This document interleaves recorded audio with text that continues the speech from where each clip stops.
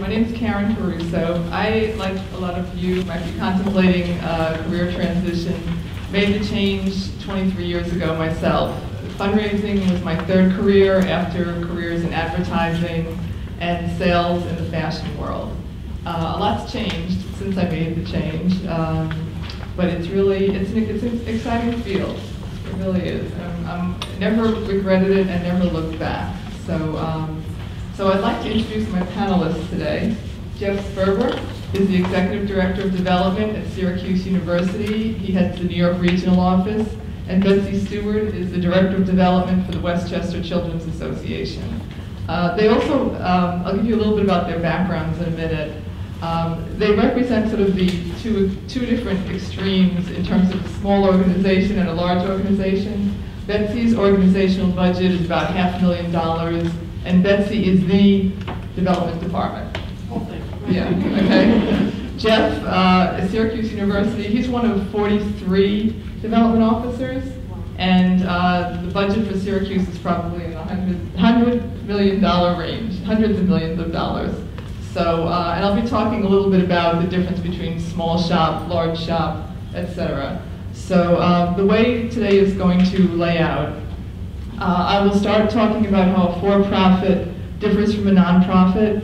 I'll talk about the different functional areas in fundraising that you'll be hearing about if you're not already familiar with them. Then I'll be turning it over to Jeff and Betsy to share their stories, where they came from, how they made the change, challenges they encountered. We'll wind up with sort of strategies for making the change, and then Q&A will be at the end. Okay, so now I'm going to talk about how a nonprofit differs from a for-profit. Basically, nonprofit, you have stakeholders. A for-profit, you have stockholders. Both of them have a bottom line orientation. In a nonprofit, you have to raise the money, otherwise you can't operate the programs.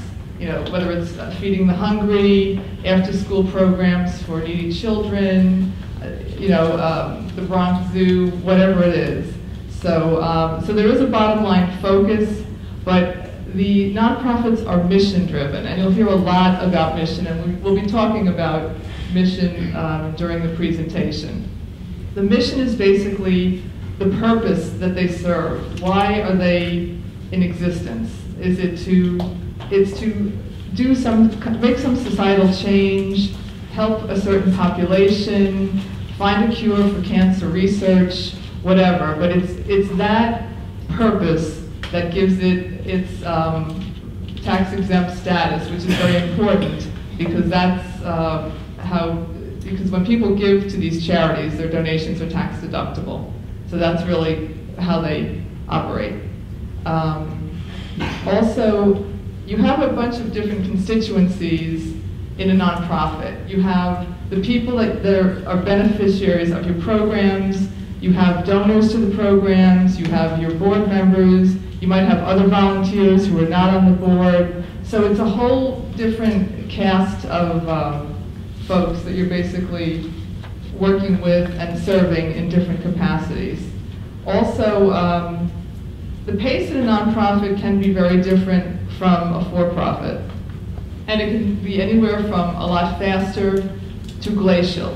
If you're at a small advocacy organization, you can get turnaround time. They can hop on an issue, especially now with Twitter and Facebook and everything like that. If you're working at a major university and you're coming from the business world, sometimes it can feel like things take forever.